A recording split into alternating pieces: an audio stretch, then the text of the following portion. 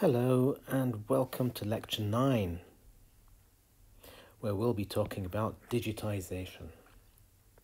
So, in the previous few lectures 1 to 7, we've spoken about modulation, we've introduced modulation, we've spoken about the types of analog modulation, including amplitude modulation and the different variants of amplitude modulation, and angle modulation and the different variants of those. For each of these, we spoke about modulation, demodulation, we spoke about power, we spoke about bandwidth, we spoke about applications, we spoke about advantages and disadvantages. Now, before we start talking about digital modulation, we need to introduce the idea of digitization. Now, digital isn't new to you, and neither is the idea of digitization. But we're going to extend this slightly. So you will have seen sampling before in modules such as ILEC 270, Signals and Systems, and ILEC 207, Instrumentation and Control. And you'll also have seen ADC, or Analog to Digital Conversion. We're going to talk about something called quantization, because together, sampling and quantization result in something called digitization. So sampling on its own doesn't give you a digital signal if the signal is originally analog, but sampling and quantization does. Now, once we've got digitization out of the way, then we can talk about digital modulation, whether it's band pass or baseband modulation. So that's lectures 10, 11, and 12 multiplexing. So this is a familiar topic to you. It's a slightly longer than normal lecture, but much of it will be familiar. So we are now at this bridging point here. Okay, and we're working towards our next class test.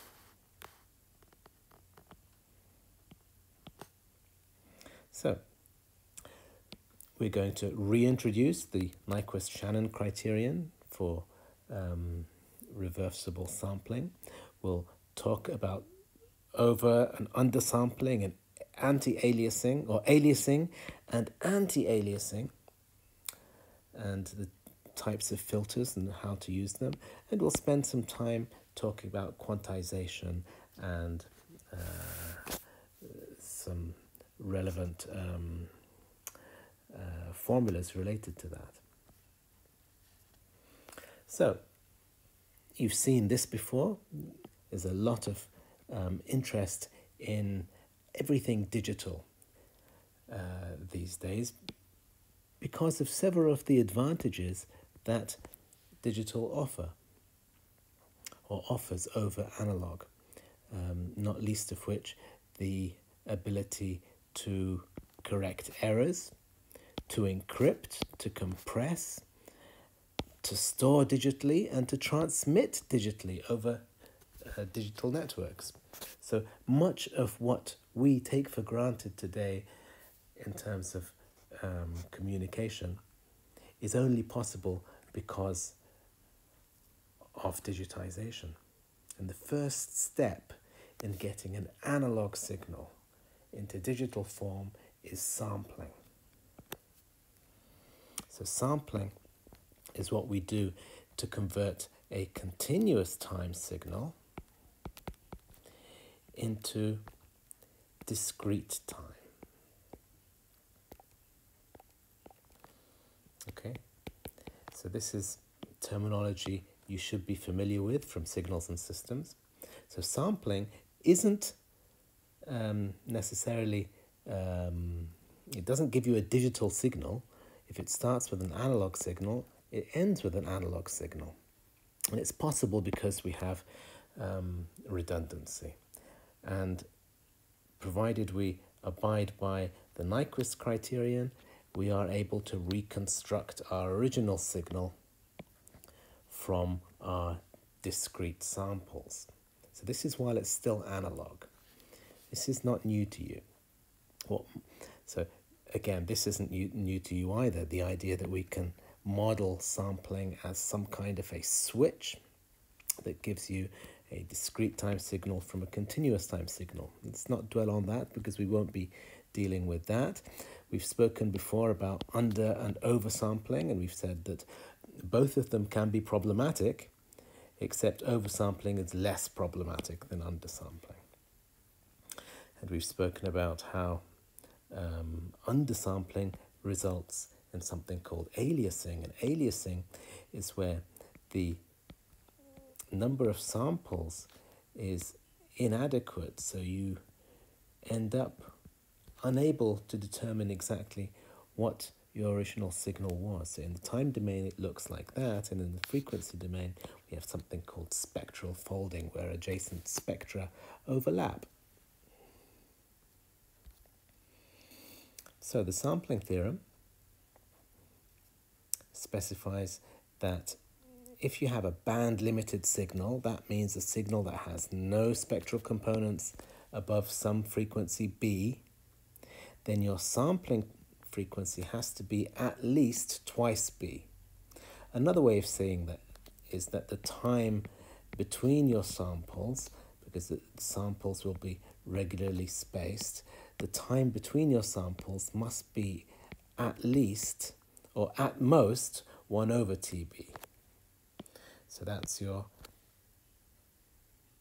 sampling period. So TS must be at most 1 over 2B, or F. So Fs is 1 over TS. So the sampling rate must be at least twice the highest frequency component within the signal. Again, this shouldn't be new to you. So for example, if we have an audio message containing signals of up to 1 kilohertz,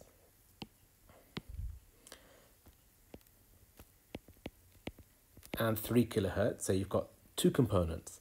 You've got a component at 1 kilohertz and a component at 3 kilohertz. The question is, what is a suitable sampling rate? So first of all, let's find the maximum frequency component. So B is the larger of the two. It's the maximum of 1 kilohertz and 3 kilohertz. So B will be 3 kilohertz. Now your sample rate, or your Nyquist rate, is 2B. So that's 6 kilohertz. So your sample rate needs to be greater than 2B.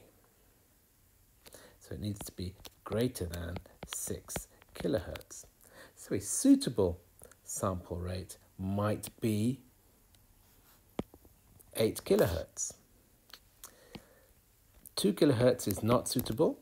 4 kilohertz is not suitable. 6 kilohertz is not suitable. So 6 kilohertz is what we consider critical sampling. And because you have a component at 3 kilohertz, then critical sampling is definitely not acceptable. So let me write that. It's called critical sampling.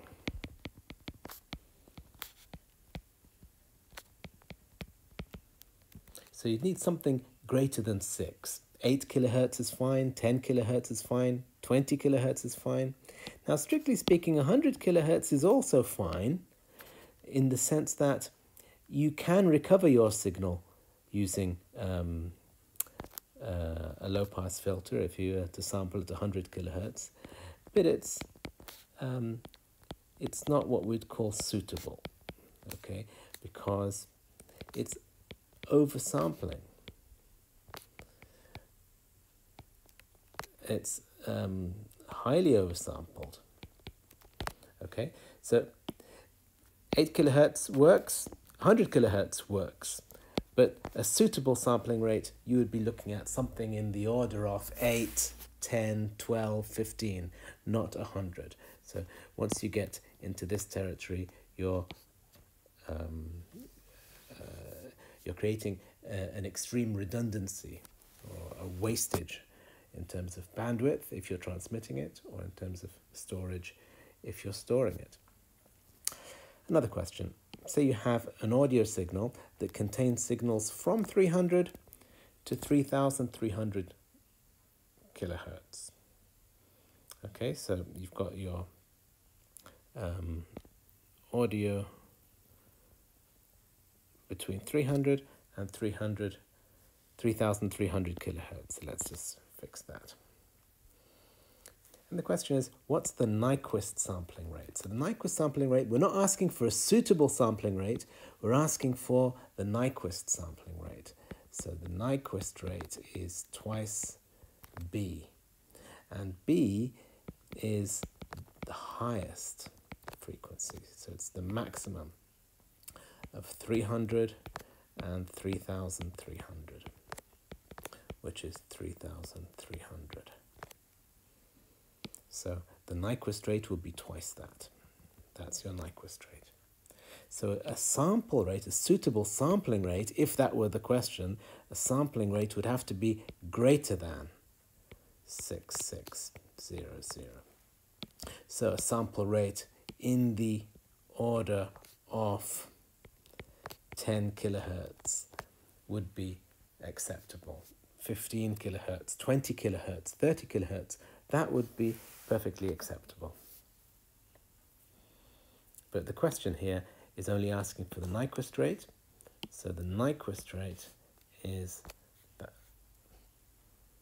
So well, it's twice that, so that's your Nyquist rate.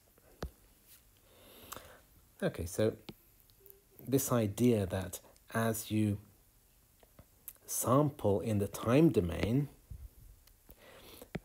the same thing happens in the frequency domain. We're still sampling, but the effect is that your original spectrum gets replicated and you have these replicas, and this repeats.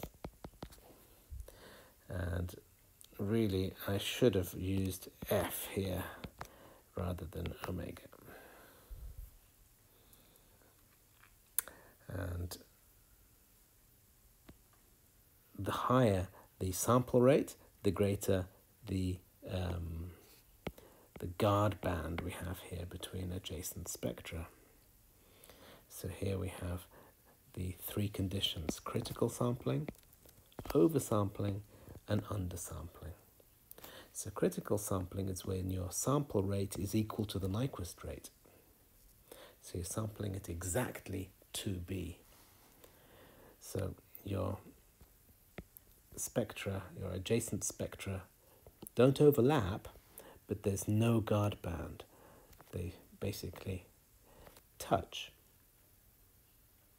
So this can be acceptable if you have very low or zero or close to zero power at this frequency B.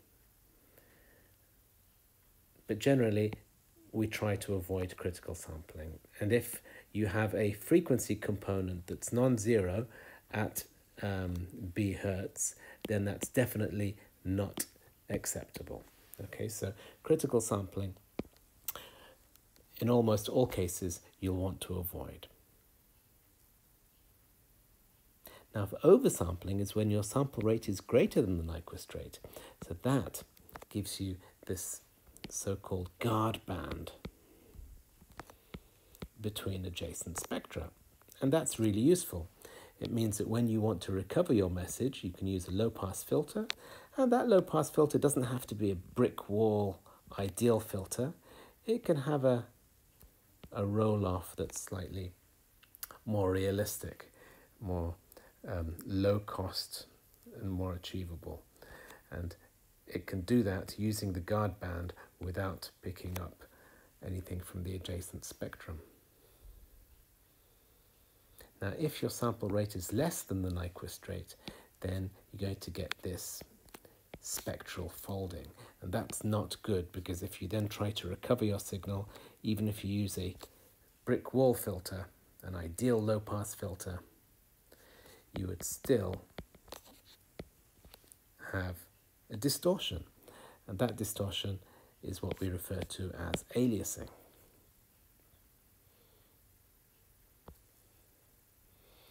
So how do we recover our message? How do we, this is the spectrum of our original message. This is the spectrum of our sampled message. In this case, it's oversampled. What can we do to recover the original message? Well,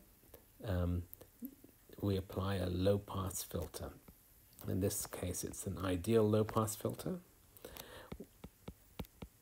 because it allows this part of the spectrum to pass, and it'll block all the higher frequency components. So you'll recover your original message. Okay, so it's a low-pass filter that we use to recover the original signal. So, a question. Can an oversampled signal be perfectly reconstructed? Oversampled, so fs is greater than 2b. Can it be perfectly reconstructed? That means, can we go from our signal to oversampled signal, so that's discrete, can we go back to the original signal such that this is exactly the same as that with no error? Is it possible to do that? Yes or no? Well, according to Nyquist, provided we stick to the criteria, provided these samples are greater than twice the highest frequency component within the message, then the answer is yes, it is possible to perfectly reconstruct our original signal after sampling. Of course, what we would need is an ideal low-pass filter at the recovery end, but the question is, can it be recovered? We're not asking for the conditions, but the conditions are that we need to sample at greater than twice the bandwidth of the original message, and we need an ideal low-pass filter at the receiving end. So, if we can't oversample, if we end up critically sampling or undersampling, or if we were to undersample, then we will need to somehow mitigate the effect of the distortion or the aliasing. So we use something called an anti-aliasing filter. An anti-aliasing filter is a low-pass filter. And we can either do this before or after sampling. In both cases, we're going to remove some of the effects of aliasing. We can't remove all the effects of aliasing, but we can remove some of the effects. Pre-filtering removes part of the signal to avoid aliasing happening in the first place, whereas post-filtering removes the part of the signal that's been affected by the aliasing. So the question is it better to apply this filter before or after the sampling process? Should we apply the anti-aliasing filter before or after the sampling process? Now this was an exam question in, I think, 2019, and again in 2020. In 2020, I asked for this to be quantified using expressions. And here I asked for it to be quantified using numbers. So it's not enough to know whether we want to sample before or after. We want to be able to quantify how much of the signal's bandwidth is lost and how much is retained by applying the anti-aliasing filter before or after the sampling process. Okay, so this is something that's come up in previous final exams, and it's perfectly reasonable to expect this to come up again. So I suggest you have a look at this. The answer, of course, is before. So if you had a signal with some spectrum like this, I've gone through this in another pencast on the problem, in the problem sheet area. But if you were to undersample, you would have something like this. So here you have bandwidth there, and here you have fs minus b.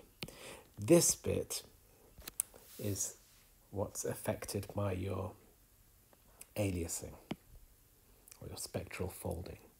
Now, if we were to apply our low-pass filter before that happened, we could have just filtered the signal at this frequency here, and that would just avoid having aliasing in the first place. We'd end up with critical sampling.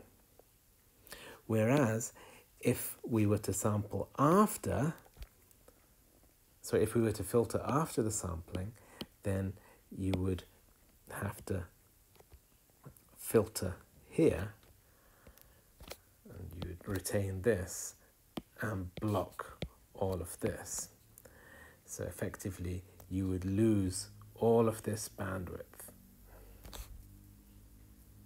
Whereas with pre-filtering, you would only lose this much bandwidth. So there's a significant difference.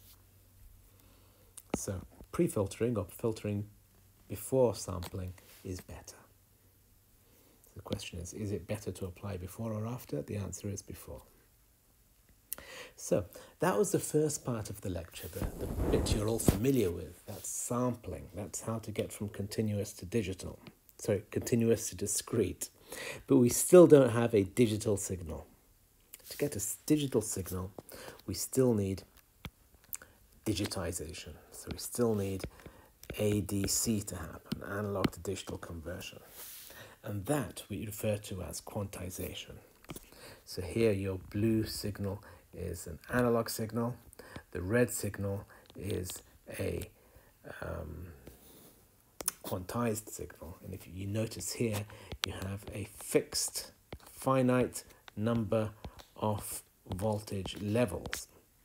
That's what makes a signal digital. So what we want, so whenever I draw a signal like this, what you should imagine is a discrete signal that looks like this. So just for visualization purposes, we're drawing these as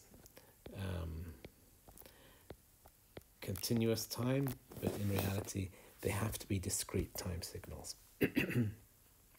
So, never mind this slide right now. This is in a way, this is just to prepare you for the next lecture where we'll be talking about modulation or pulse modulation. So you have your analog signal that needs to be sampled and then quantized, then encoded into bits prior to modulation. Okay, but for the purpose of today's lecture, don't worry about this. So this isn't yet directly relevant, but you will be looking at this information in a few minutes. Okay, so you'll see this slide again next week. So what is quantization? It's mapping a discrete time continuous valued. Let's just look at those two words first. Continuous time, discrete time, continuous valued. So discrete time simply means something that consists of discrete samples. Continuous valued just means that these values have still not been quantized. They haven't been digitized. They can still have an infinite number of possible values. So quantization is mapping this discrete time continuous valued signal onto a limited or a finite number of discrete valued signals. So we're mapping from XFN to YFN. So we have things called decision levels and representation levels.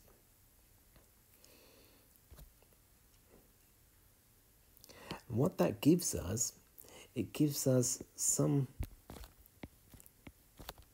So again, I'm drawing a continuous time signal. If you think of it simply as these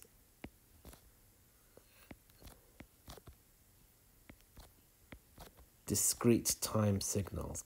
So these discrete time signals, if you notice, they have a finite number of amplitudes. So it looks like there are only 1, 2, 3, 4 levels. 4 levels means 2 bits. So we're talking about a 2-bit quantizer here. And if you were to subtract, even if we look at this as continuous time rather than discrete time, if you were to subtract your original signal from the quantized signal, this is your error. Okay, so this error we sometimes refer to as noise or quantization noise. Now, to express things mathematically, if we're using n bits, then the number of levels is related to the number of bits exponentially. So L is 2 to the power n. So for 1 bit, you can have 2 levels. For 2 bits, 4 levels. 3 bits, 8 levels, etc. Okay, so if you know the number of bits, you can find the number of levels, and if you know the number of levels, you can find the number of bits. So, for example, if you had 64 levels, then n would be log 2 of 64.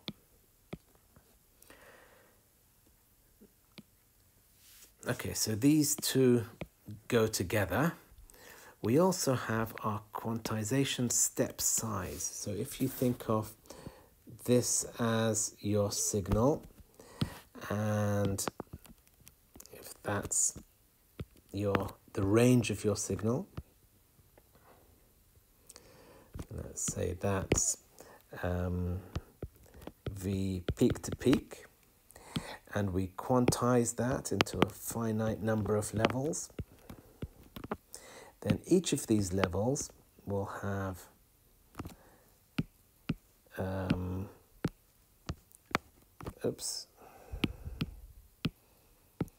each of these will have a size of delta, where delta is R over L, and R is often V peak to peak. Now, why do I say often and not always? Because V peak to peak relates to your signal, whereas R relates to your quantizer. And if you've matched your signal to your quantizer, then that's when you're allowed to say R is equal to V peak to peak. Now, your quantization error is related to this step size, isn't it? So your quantization error is half this step size. So your quantization error is that much.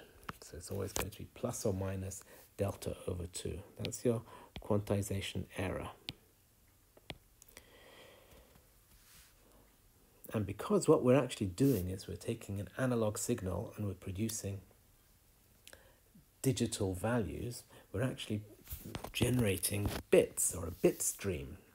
And if you're generating fs samples per second and n bits per sample, so let me write that out. So fs samples per second and n bits per sample, that will give you a bit rate, which is the number of bits per second. So bits per second equals bits per sample multiplied by samples per second.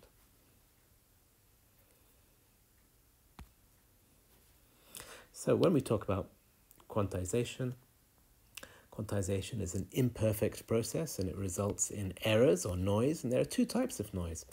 There's the overload noise and granularity noise. So granularity noise, that's what we were talking about. That's the delta over 2 we were talking about. And overload noise is when your dynamic range isn't matched well enough. So for example, if you have a quantizer range R and your signal is matched to that range, then everything is fine. But if your signal is not matched to that range, then what's going to happen?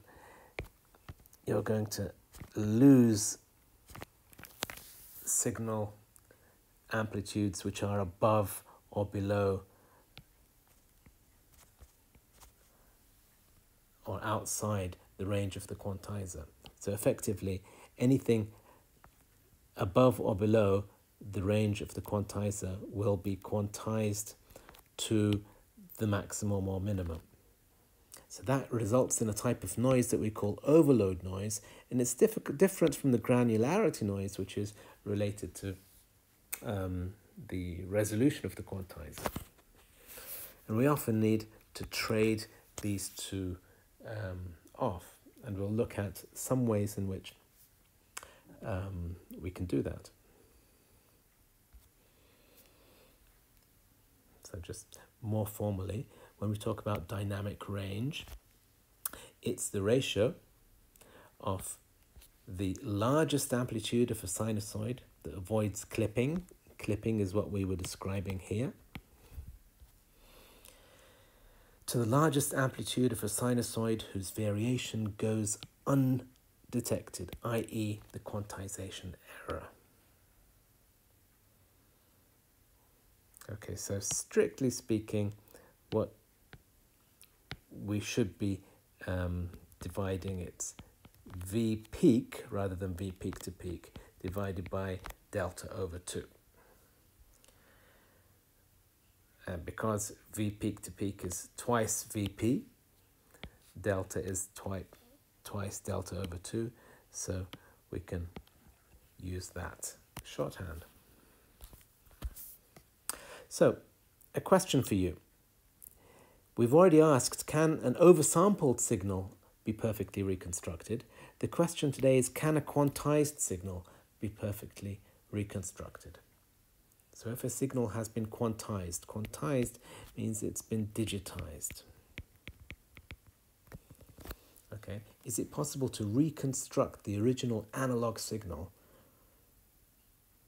from the digital samples? And the answer is no, it's not possible. There is always going to be some degree of loss.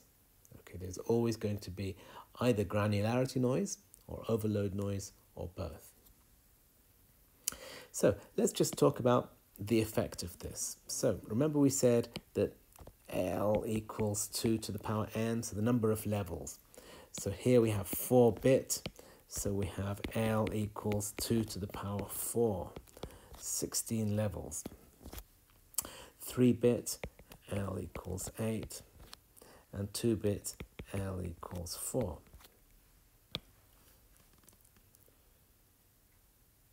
So you can see, with only 4 levels, you see how our original signal, the approximation doesn't look very good at all. But with 16 levels, the approximation's much better. So simply changing the number of bits will affect how good your approximation is, how much of an error there is. So if you look at each of these samples, you look at the difference there is, that gives you an idea of the quantization noise. There are a couple of quick YouTube videos I wanted to share with you. This first one shows the difference between 8-bit versus 24-bit audio. And before I play the clip, what do you think the difference between 8-bit and 24-bit audio will be? Again, when we speak about 8-bit, we're talking about the number of levels. Okay, so 8-bit audio, we're talking about 2 to the power 8 levels. And 24-bit is 2 to the power 24 levels. So you can imagine that the quality is going to be much higher for the 24-bit levels. What does quality mean when we talk about audio? So if it's music, what does low quality music even sound like? How will it manifest? There's going to be quantization noise. We're going to be hearing this bit, all of this quantization noise. You will be hearing that. What do you think it'll sound like?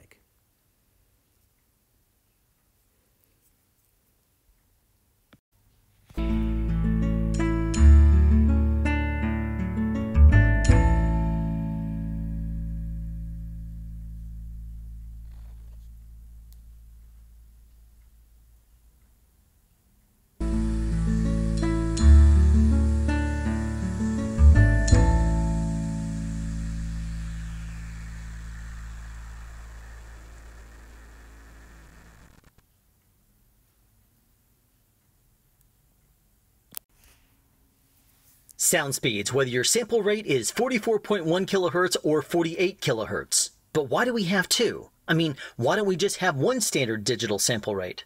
Well, let's discuss this.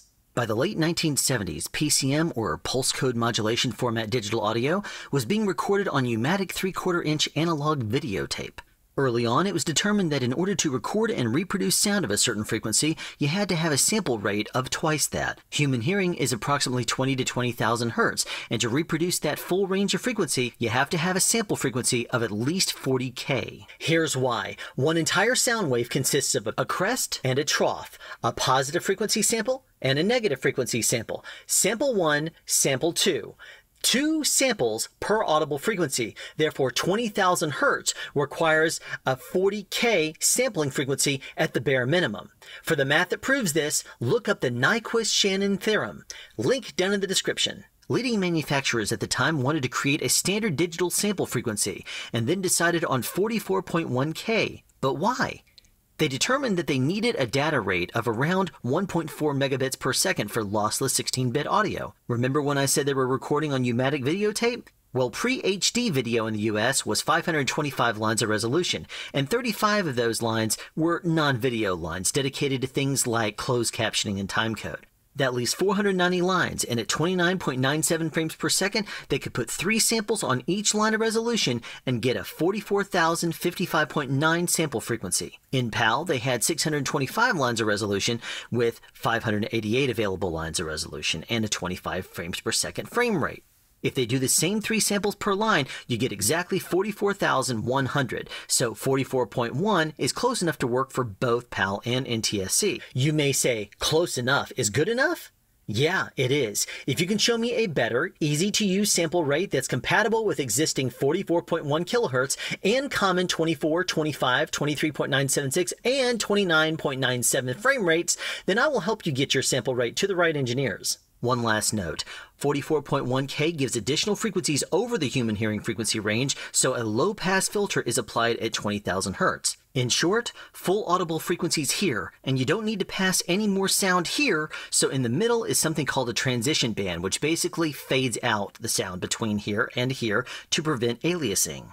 Aliasing is when the frequencies recorded outside of the range of frequencies being recorded, in this case frequencies above 44.1 kilohertz, are confused by the digital to analog converter as frequencies within the range of recorded frequencies, thereby adding incorrect data or sound to your recording. For more information on aliasing, link down in the description. So that's 44.1K kilohertz, but how do we get to 48K? When DAT, digital audio tape, was released by Sony back in 1987, the option to record at 48K 16-bit was included amongst the recording format options. The reason? It is an even number and fully compatible with all the common sampling frequencies like 8K, 16K, 32K, and 44.1K. Better yet, it's an easy multiplier of all but the oddball 44.1K. The big reason though, when recording sound for TV and motion pictures, it's fully compatible with all common picture recording frame rates, 24, 25, 23.976, and 29.97. So there you have it. In simplest possible terms, 44.1K was first, and is all that's necessary for full human hearing frequency range digital audio recording. But 48K is easier to use when recording sound to accompany a picture format. Thanks for joining me in this episode of Sound Speeds, and be sure to tune into the future for more sound knowledge and sound advice. Another question for you. If we have 1024 levels, how many bits do we need to represent that? So L equals 2 to the power n. So 1024 is 2 to the power n. How are you going to find n? Well, you either know it or you take a logarithm. So n equals log 1024. Very important, e log has to be to the base 2, otherwise you won't get the right answer. So if you take log to the base 10, you'll get the wrong answer. Okay. 1024 bits is also the wrong answer. What you want is that, 10 bits. So you need 10 bits to achieve 1024 levels. Now this is an interesting question. How does doubling the number of levels affect the number of bits per sample? Number of bits per sample is n, the number of levels is L. So if L equals 2 to the power n, if I were to double this from 16 to 32, for example, if this were to double, if I were to have double the number of levels, what would that do to number of bits? Would it also double the number of bits or half the number of bits? So just think of it like this. If we have 2L, that'll give you 2 times 2 to the power n, which is 2 to the power n plus 1. So effectively, you will have 1 extra bit for every sample. So adding 1 bit doubles the number of levels. That's a really important conclusion. So we've spoken about changing the number of levels. We've spoken about changing the number of bits to change the number of levels. We haven't spoken about changing the sample rate. Now, we spoke about sample rate in the context of Nyquist and oversampling and undersampling. But let's assume that we're now oversampling. Is it possible to improve the quality of our signal by oversampling? Now, in the first semester, we said it wasn't possible. We said if you oversample by a factor of 2 or 4 or 5 or 10 or 100, it won't affect the quality of your recovered signal because you'll have a perfect reconstruction as long as you're oversampling. But that didn't take into account the effect of quantization. That was all analog. Once we start talking about digital signals or digitization, we have to take into account the effect of quantization noise. And this is where oversampling actually becomes valuable. So if you notice this first signal and the second and the third, what is it that's changing? The sample rate has changed. And if you notice here, you have your sine wave and you have your approximation. This is the digital approximation after quantization.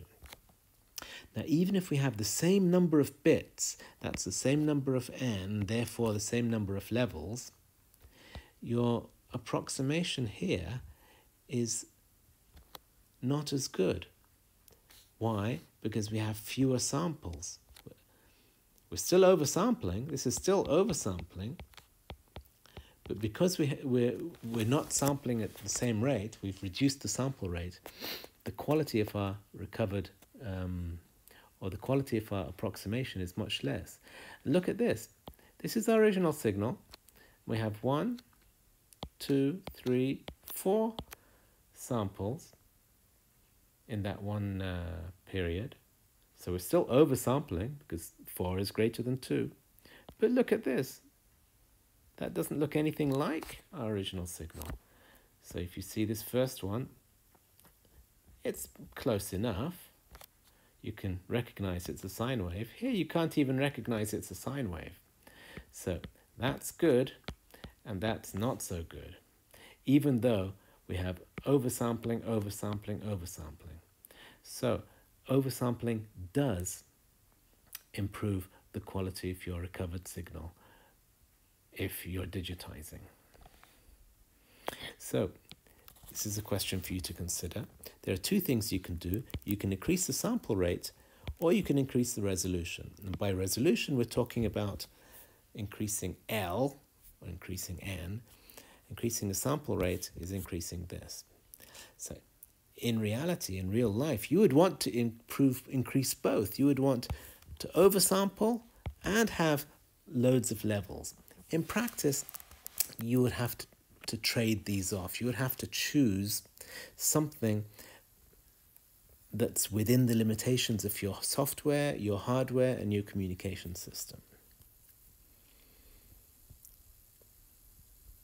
Or what you could do is additionally do something called non-uniform quantization. That means that your quantizer wouldn't have regularly spaced levels.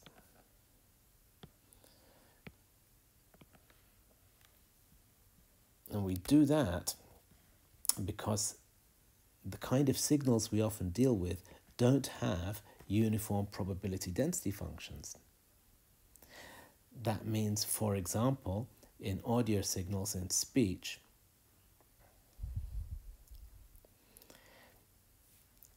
loud signals are less probable than lower amplitude signals, and the ear is less sensitive to high amplitudes.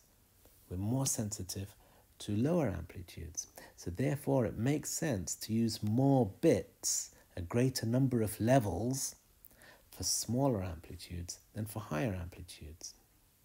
And that's where non-uniform quantization comes in. So rather than have a uniform distribution of levels, where for high amplitudes and for low amplitudes, we distribute the number of levels equally for uniform quantization, what we could do, so here we have n equals 3 and L equals 8. That's 2 to the power 3. And here we have the same, L equals 8 and N equals 3. But because we have more levels assigned to the lower amplitudes and fewer levels assigned to the higher amplitudes, our approximation is much better for this low amplitude sine wave compared to this approximation, which doesn't even look like a sine wave. So non-uniform quantization beats uniform quantization for low amplitude sine waves. Let's look at high amplitude sine waves. So let's look at the high amplitude. So this there sort of looks like a sine wave, but then so does this. And this has used only 3 levels, whereas here it's used 4 or 5 actually. So non-uniform quantization helps when we have lower amplitude signals. So to achieve non-uniform quantization, what we often end up doing is using a uniform quantizer, but then applying a non-linearity before and after the uniform quantizer, where the second non-linearity is the inverse of the second. Sorry, the second non-linearity is the inverse of the first. So we call this compounding because we're compressing using this nonlinearity and we're expanding using this nonlinearity.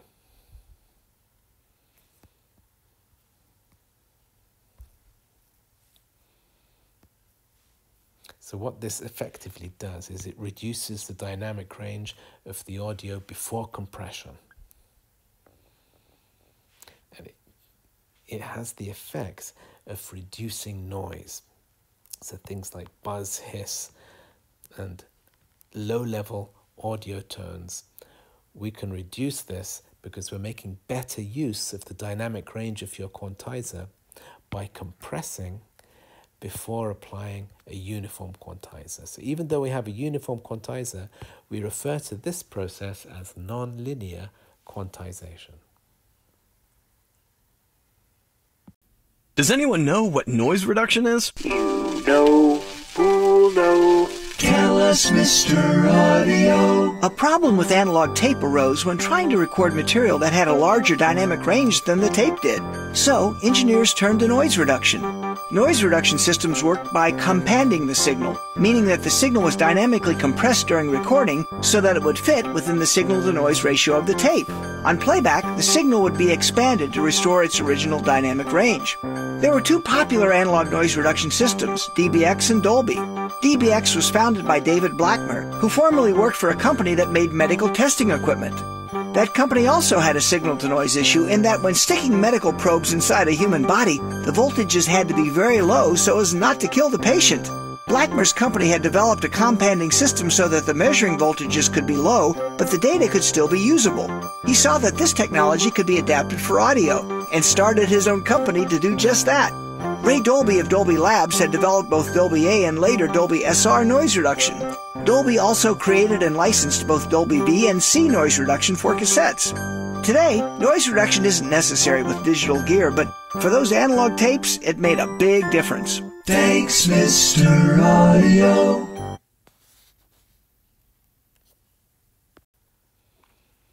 So now our signal has been digitized. That means it's been sampled and it's been quantized. We then encode it into bits. So what you now have is a bit stream. Just a series of bits. So now you have your bit stream. Now we're ready for digital communications. That's what this module, or this half of the module, is about, digital communications. How are we going to transmit? How are we going to transmit these ones and zeros? Well, we can either do it baseband or band pass. So that means we're either going to do it wirelessly or we'll use some kind of physical medium. All right, so if we're going to use a fiber optic cable or copper cables or coaxial cables, whatever cables we use, that's called baseband communication. We use pulse modulation for that, and that's lecture 10, our next lecture. The lecture after that, lecture 11, will be looking at wireless communication. So whether it's satellite communication, radio communication, mobile communication, all of these use a carrier signal. So this is wireless communication or band pass communication. That we'll look at in lecture 11. So that was today's lecture where we looked at digitization and we introduced the idea of quantization and we added that to what we already know about sampling. We introduced the idea of anti-aliasing filters, pre and post. We spoke about non-linear quantization. We introduced the idea of companding. We spoke about dynamic range. We spoke about quantization error. And we are now ready to launch into the final few lectures of this module, where we'll be looking at digital transmission. So here is a quick summary of the mathematical expressions we'll be looking at in our problem class. And our next lecture, we'll be looking at baseband modulation or pulse modulation. So I hope you found that helpful. Until we meet again, stay home and stay safe.